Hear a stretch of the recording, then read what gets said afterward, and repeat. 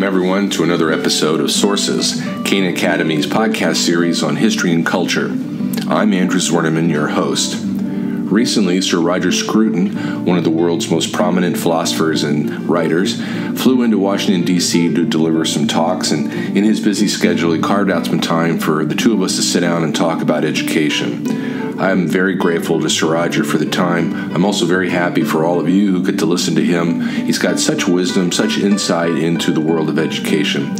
I truly hope you enjoy this episode. Well, good afternoon, Sir Roger, and thank you so much for receiving me. Thank you for inviting me. Sure, and I hope you've had a good trip here in the United States. And we are here in a lovely room, Powers Court room here at the Phoenix Park Hotel in Washington, D.C., and it's just a real delight to be with you.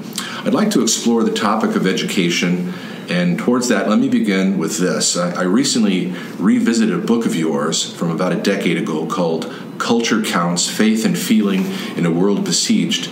It's a wonderful book, and I highly recommend it for all of our listeners. Culture, you say, is the collective practice which renews our visions and extends our sympathies into all the corners of the heart. It is the ongoing record of the life of feeling, which offers to every new generation the examples, images, and words that teach it what to feel.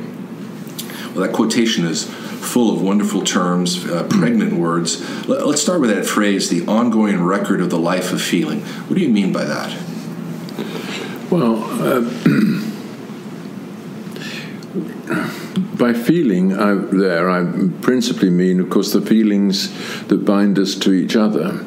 Feelings like love, anger, desire, etc., which shape the human world and also shape the character of the people who participate in it. And these feelings can be merely crude, almost animal, reduced to spontaneous reactions without thought, or they could be elevated to a higher level so that they become a form of thought, a form of meditation. And I think this is especially important for us in the world in which we live, that we try to cultivate feeling in such a way that it really does involve understanding of the other and a recognition of all the complexities that might ensue from whatever gestures we make. And I see culture as a fundamental part of educating emotions in that way. Not just from examples, although examples are very important in novels and stories and so on, but through providing the words, for giving us a sense of how language should be used in difficult moments and so on. Elsewhere you talk about sympathy, and am I correct in drawing this conclusion that sympathy would be something like the core or the gathering feeling or response to the other, as you put it? Yes. I mean, what it means literally in the Greek etymology is feeling, even suffering with another. And yes, sympathy is a form, like so many of our emotions, it's also a form of judgment. You don't feel sympathy for the villain in the story. You feel sympathy for his victim, perhaps. And it's one of the ways in which we explore the human world with a view to making judgments. So you would say, in fact, there are things that we ought to feel and things we ought not to feel. Oh, yes, absolutely. I mean, that's what moral education ultimately is, I think. Well, let's say that we present to our students a poem or a painting, or maybe even a stage performance, a play put on a stage. Would it be appropriate to ask the students, how does that painting make you feel, or how did you respond with feeling towards that poem or that play? That is a perfectly reasonable question, as long as you make clear that the poem is not about him, the student, the reader. It's about whatever it's about. And too much obsession with what you're feeling can occlude your observation of the thing itself. And I think we live in a world in which there's a constant pressure to sentimentalize everything and make it always look as though feeling is what everything is about. Right. So sometimes we would say that to a student that it's more important for you to let the author or the painter pull you into his world Absolutely. rather than you, his work, and yours. Yes, and you should approach works of art in a spirit of humility. This guy who's painted this picture or has written this poem, he did it for a purpose, in order to draw attention to something other than you, something which had caused him to respond in this vigorous way. And he wants you to understand its significance. Yeah, and so you, in that quotation I started with, there were other terms besides feeling. Feeling doesn't stand alone, as you explain it, right? There's thought, imagination, yes. Judgment, as you put it, vision, and so is this, in a sense, is this a cooperative effort between the mind and the passion, or the mind and the heart? Well, yes, inevitably. All feeling involves a judgment.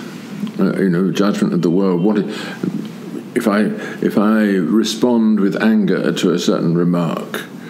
It's not just that I'm arbitrarily responding with anger. I've judged that remark is offensive, and that means I put it in a broader context in which I am able, or try at least, to distinguish the offensive from the inoffensive and have a conception of why the offensive is something that I should react to. So there's a whole story of articulate thought which underpins the feeling. So, when you talk about the record of feeling, the images, and the stories, and so forth. So, is this the history of our culture? Is it the gathering of all the great works of the classic works of art and literature? No, we have a collection of paradigms of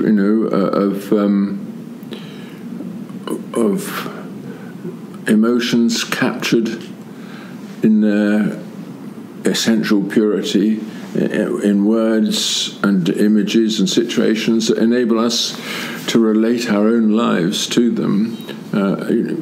Simple things that when Nausicaa sees Odysseus in the corridor of the palace, and Homer, without describing her emotions, evokes them completely. So you have this wonderful picture of this virgin girl's sexual interest, which hasn't taken any blatant form, but is, as it were, perceiving an imaginary future for herself, and then, of course, withdrawing from it as she had to.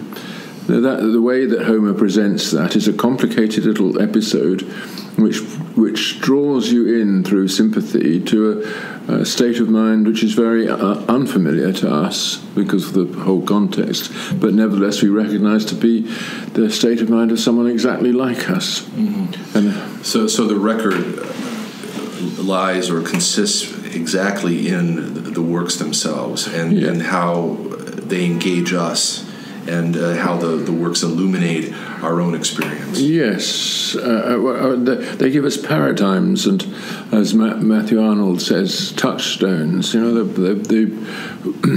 The perfected expression of a state of mind to which one can add nothing and from which one can take nothing away, which tells you, enables you to situate your own emotional life in the context of these paradigms. And do you know that, as it were, the world of feeling has been explored, marked out, mapped, and its monuments declared and erected, and you are not lost. You're not just improvising, because you can see the relation between your own, not necessarily very articulate efforts, and these paradigms which help you to produce the articulation. You gave an example there from classic literature, and you said several places I've read where each generation needs to re-engage or renew the culture, right? Or for each generation, the culture needs to be renewed. And in some ways, that seems to be the content of education. That the examples, the images, the words that you stated in that earlier quotation. And someone might say sympathy, yes, emotional knowledge, yes, but now let's get started with local culture. Let's get started with the latest art or the latest music. Now, you've already given one example from Homer's Odyssey, but can you make the broader case for why we actually ought to start with the classics, and the classics ought to be the mainstay for us as we experience that kind of renewal that you pointed towards? Well, you can start in lots of different places, but one argument in favor of the classics is that they've survived the test of time, and that people once people are acquainted with them, they recognize their value, and they give you all the raw materials from which to create new things. Let's face it, Homer's Odyssey is not just something that people visit out of curiosity. It lives through all of 19th century literature, and of course was resurrected by James Joyce in the form of Ulysses in the early 20th century, and goes on resounding through all the great works that we have. So, there's a reason for that. The classics that we have from the ancient world, we have only because they were treasured, and have been treasured because everything else has been lost in all the catastrophes, the burnt down libraries and so on. But these things have survived because people treasured them so much that they were prepared to safeguard them from calamities. And we, looking back on it, we can see the reason why. Of course, it's a great fallacy to think that the classics were the high point of our culture and everything else is decline. But on the contrary, but nevertheless, everything else has been made possible by them.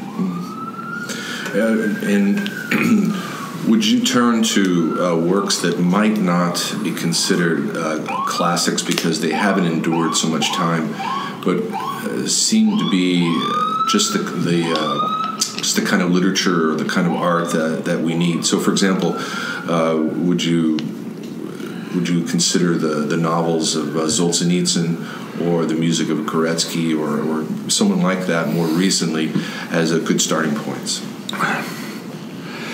Interesting question. I mean, it's better that students attend to those things than to, a last exit to Brooklyn or whatever. But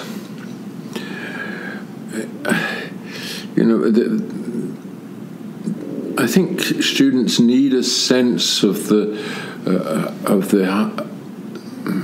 permanence in what they read, and they need a sense that there is something that new works are contributing to other than themselves. They are contributing to an ongoing dialogue with predecessors.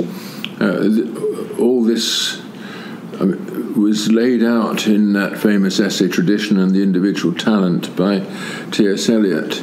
The idea that the originality that we appreciate in authors writing today is only appreciated because we can situate that author in a tradition larger than himself. And the great works, even the great modern works too, his especially, have gained their significance in part because they're written in conscious attempt to join the tradition. It doesn't mean that we can't understand them without going back to all the predecessors, but they give us a sense that nevertheless they emerge from a deep foundation in things that have gone before. Well, that reminds me of another emphasis of yours, taken again from the book Culture Counts. You make a point about the purpose of education, and like so much of what you do, you link it to our communal existence, and our responsibility for our predecessors and for future generations. And this is what you say. You say the goal of education is to preserve our communal store of knowledge and to keep open the channels through which we can call on it when we need to. Now that definition might rattle some of our friends who are practitioners of liberal or classical education, and in the sense that they might place the emphasis on that term liberal, that education is meant for freedom. Now, but I want to note, is your definition or your identification of the goal of education at odds with that, or is it more of a complement to the notion of education for freedom? It's a good question. I mean, there are two ideas of freedom at stake here. There is the liberationist idea, that you take away constraints and then the psyche is released in order to gain, to take possession of its space. And that liberationist picture of freedom is very different from the idea of freedom under law, the freedom which is a form of obedience because it's a recognition of the rational possibilities available to you. That second view of freedom is the one that I would maintain, and I think a lot of damage was done to education, in particular by John Dewey, in espousing the first of those views, that education is a liberation of the student. In my view, it's not. It's a disciplining of the student in order that real freedom can be enjoyed. In another passage, you encourage teachers regarding the teaching of art and literature, and you say the following, by inducing the love of art and literature, teachers perpetuate the knowledge of the human heart. Ideal visions of the human condition, not only of what we are, but of what we are capable of, are distilled in the works of our culture. From these visions, we acquire a sense of what is intrinsically worthwhile in the human condition, a recognition that our lives are not consumed in the fire of means only, but devoted also to the pursuit of intrinsic values. I would love to hear you elaborate on your use of the word vision there. And why is it so crucial that we have vision and that teachers impart vision to their students? Well, the world is very boring unless we make it interesting. And to make it interesting, we should be constantly looking for the moments in which imagination can take over, in which you can compare what you have with what you might have, in which you set an imaginary world beside the present one, or in which you rethink the present one as though it were part of an imagined one. And that's what a writer or what a poet does, is to, even if he's like William Carlos Williams, simply describing a bowl of fruit on the table or whatever, he is reimagining it as though it were living in its own possibilities. And I think that's what I mean, and not getting lost in fantasy pictures of things, but looking at the world in another way, so as to understand that it is a sphere of possibilities incarnate in an actuality. And looking at it another way, there would be other claimants to that we would call ideologists, right? So they would create a second reality. They're not looking at the world and reimagining it with a clear connection to the world, but rather apart from it, right? Yes. At odds with it. Yeah. The emotional knowledge and emotional intelligence about which you speak, this is language, sometimes you encounter this in business journals, yes, and all sorts of people have something to say about that. Can you kind of anchor that for us as a good way of thinking about what it is we're doing when we're teaching the students? I mean, as you rightly say, there's an element of psychobabble in the way that people use these terms. It's the invasion of ordinary life by therapy, and I don't mean that.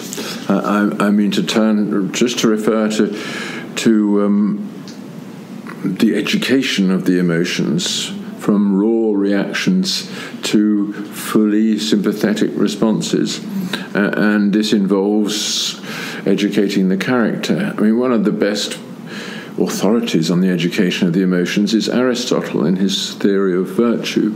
But his language he uses is not really accessible to young people today. But I think you can point out the difference between untutored reactions to things and considered responses, and show that the considered response is not a weaker form of feeling. It might be a more heartfelt form of feeling, but it involves understanding and sympathy at a higher level. I've actually had some success teaching the ethics to young people. Oh, good. But it's interesting that sometimes a group of students will divide. There'll be the students who love the dialogues of Plato, and they don't like the ethics, and the students, I'm so glad we're reading the ethics, because I wasn't really cooking with Plato in the dialogue. Oh, that's interesting, yeah. So maybe partly a matter of taste. Might be my own teaching successes and failures too. Right. Well, I don't know. I was very intrigued by something else that you said in your book, and you had a comment to make about the role of culture at a time when religion has fallen off as normative for most people.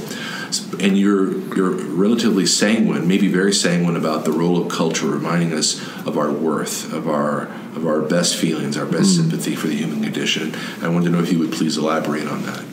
Yes, I think we all of us need that sense of our own worth, and without it, we somehow don't trust our own experience and don't feel that we're gaining any power over our own condition. And I think all of us need to know that we fully belong in the world which is ours, that we have our sphere of influence where we can exercise our powers. And that in turn does require this sense that somehow it's right to be the thing that I am. That there is an endorsement that I can rely upon. We depend upon others, of course, to provide that endorsement. But there is a great question of how it comes to us from the surrounding world. We don't live only expecting to be patted on the back by our wives and children and parents. We do live in the hope that we fit into a wider community with which we're in sympathetic contact, and that it's that community that doesn't just accept our existence but recognizes it as valuable. And I think culture, as I understand it, is the articulate voice of a community, which is not a community of intimates. It's a community of strangers, people you've never met, people who are dead, people like Homer, but nevertheless they speak directly to you and say, here is how you might live, and then you think, yes, that's true, and living like that, you feel supported. And that seems to me a beautiful articulation of true moral and spiritual freedom, articulation of a kind of health even, and an antidote to the kind of division that marks our time. People are divided from one another, they're divided from their past. And it seems that a culture that reminds us of our worth is a culture that's very hopeful. Well, of course. All true art, in my view, is an affirmation of the world, of the person who's appreciating it, even if it's art made at another time, in another place, etc. And we're always searching for the way to affirm things, and we can only affirm things if we affirm them as home, as the place where we belong, and that is a communal idea. Do you, how important is it, do you think, for students, for young people especially, to play music together? Oh, it's absolutely vital. Playing music together is a way of understanding the shared dynamic of the human body, for a start, and that your embodiment is your way of being. We are rhythmic creatures, but merely tapping your foot to the rhythm in your ear is a completely different thing from working out the notes in your fingers and hearing and responding spontaneously to the person who's playing with you, and that's an extremely difficult thing to do. You can't do it by measurement, because all performance has an element of rubato, and you are spontaneously responding to another person's variations by joining in with them. It's not that different from a flock of birds. When you see a flock suddenly start up from the hedgerow and sweep into the sky and then go round in a circle and come down again. This is, there's some 2,000 birds flying just an inch apart of each other, but every movement of one bird is immediately mirrored by the next. There are a lot of neurological explanations of this, but the fact is that that's a kind of miracle of nature which we need to replicate every now and then in ourselves, and music is the best way of doing it. That's an interesting emphasis, that physical dynamism. I think sometimes someone commenting on this might say that might start with with music as a common language, something that helps us transcend ourselves. Think about the wonderful programs in Venezuela, El Sistema, where children of all backgrounds are playing classical music. We're seeing this in our country. We have what are called public charter schools, and these are public schools that, like the Great Arts Academies, Rod Jackson and the folks in Arizona. So they're given more license in the charter schools to do programs independent from the typical public schools. And so we work with a school in Colorado, the Thomas McLaren School. About 400 students. All of them study stringed instruments. Yes, no, I've seen that, and that's fantastic. I think that's how it should be done.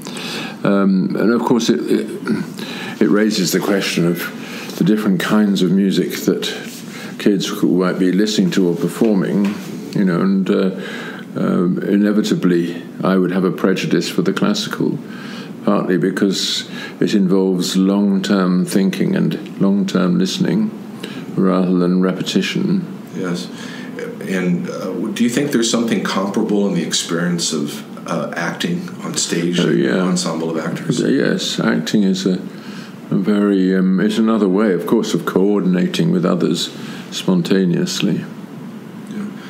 Do you place any value in the art form of film? Yes. Yeah. Yes, I do. I mean, the problem with film, of course, is that it's very easily debased, because people's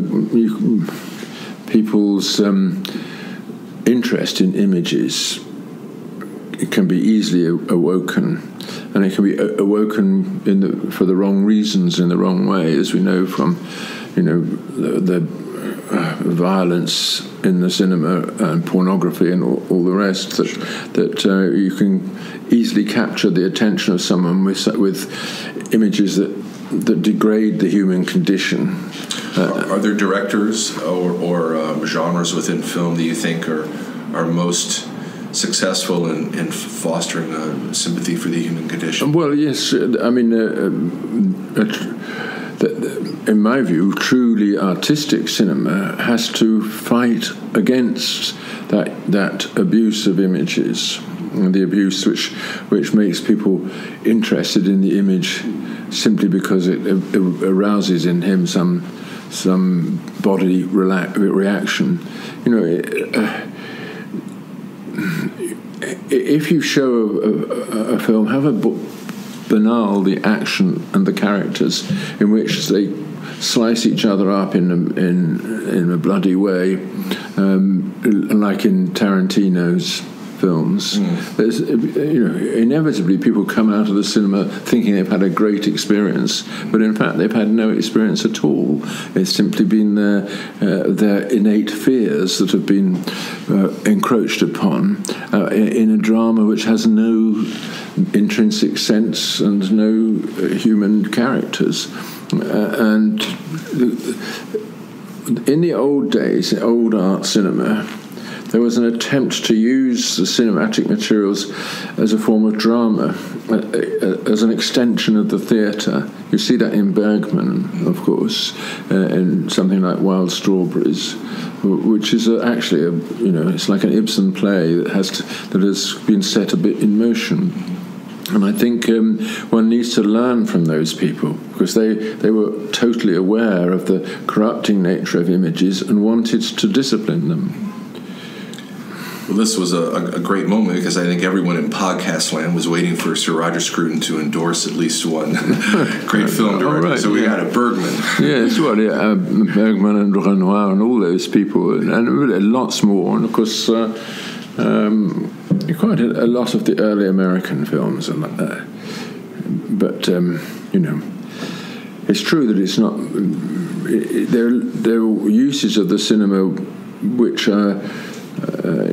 We need to think about as though they create new realms of artistic expression, and that is possible, I think.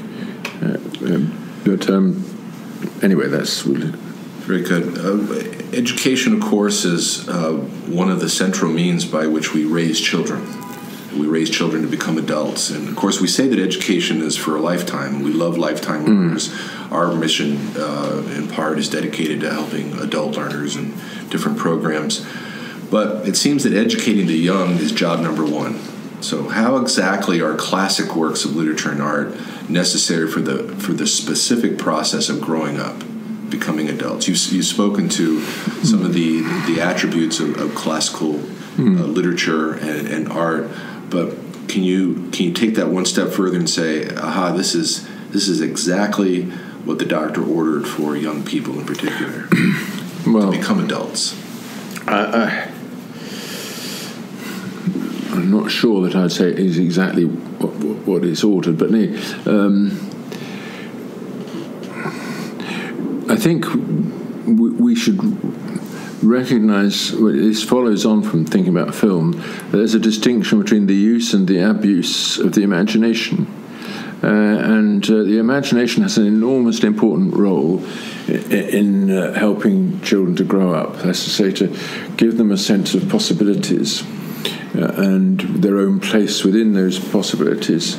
And one of the advantages of classical literature is that it takes them into a world where they have to imagine it, but they also have to find in it the people and the situations with which they can identify. And they do, because real literature always creates those situations. And so that this is a very important growing up moment when you recognize that that the anger of Achilles is no different from the anger that you would feel in those circumstances, but it's the anger of a different person in a completely different world. So you have some grasp of the fact the human condition is much larger than the circumstances of your own life to date, and therefore that generalizing that there's this huge world out there into which you are being invited.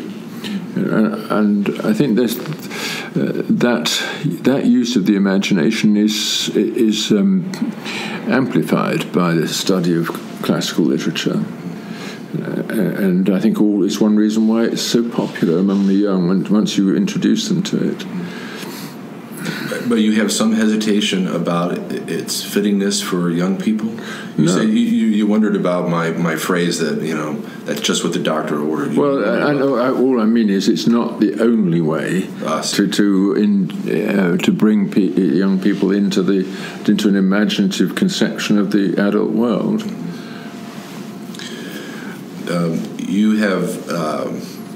You had an extraordinary experience as a young man in what we used to call the Eastern Bloc countries, right? So they're in a time of communist reign in Eastern Europe. And I wanted to know if you could talk a little bit about what you learned from that time, how it formed especially your thoughts about education. Well, yes.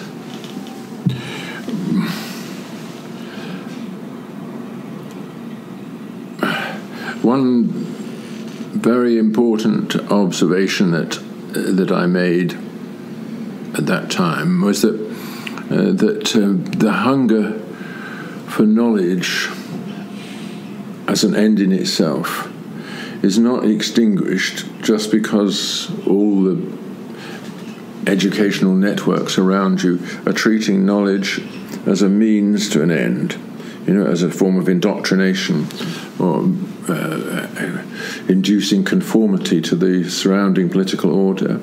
That in fact it's in human nature to look at knowledge in a completely different way from that, as something of intrinsic value, especially when you feel that you're being controlled by the educational system. Then you do hunger for a completely open, reasoned, and objective confrontation with the cultural inheritance. That's what, at least I felt that very much in the Czech lands and in Poland, so that young people in those countries had a great love for and hunger for their national culture as something which belonged to them and which was a realm of freedom, even though it was not taught in schools and so on. On the other hand, their education system wasn't that bad either. But many of the best students were excluded from university, at least. If I remember correctly, you helped facilitate, was it the founding of a university or the sustaining of an underground university? Or? Yeah, we did start up an underground university in Czech lands, and it carried on until the collapse of communism. And so you were there to help people who were suffering. You also endured some suffering yourself, too, right? Well, I was never that bad. I was arrested and interrogated and thrown out. But that'll do. I mean, most of us would say that'll do. Okay. Yeah. So it must have been. Well, was it terribly difficult for you and your colleagues, your friends and allies to maintain hope in those dire situations? Yes, it wasn't difficult. Really, because it's natural for human beings to hope, and when you're living in a situation of total oppression, in which elementary freedoms have been confiscated, you encourage each other to hope. Even though you're not quite sure what for, but there was always this sense that this cannot last. This is so full of self-contradiction and mutual antagonism that it will collapse. And I never believed that. My view was, no, I'm afraid that you're going to be in this prison forever, but at least I'm going to bring you a few books to read. And but then it did collapse. Yeah, so do you have any advice for us today about good sources of hope? So you pointed to two things in a sense that are very important. One is you had friends, and if some of them believed that communism would collapse and you didn't, you still had one another, and you still were willing to be generous with one another. So that seems to be a good starting point. But do you have any other advice for our listeners about working together and fostering hope amongst ourselves. Well, yes. It's not so different from making music together, making hope together. It's a way of reverberating to each other's instinctive feelings and becoming an entity, a first-person plural, which is greater than the sum of the individuals that compose it. And I think it can be done on a small scale in a local community, and it can grow. I think that hope can't be imposed from on top. It can only ever grow from below anyway, as it did, of course, in the early days of Christianity. And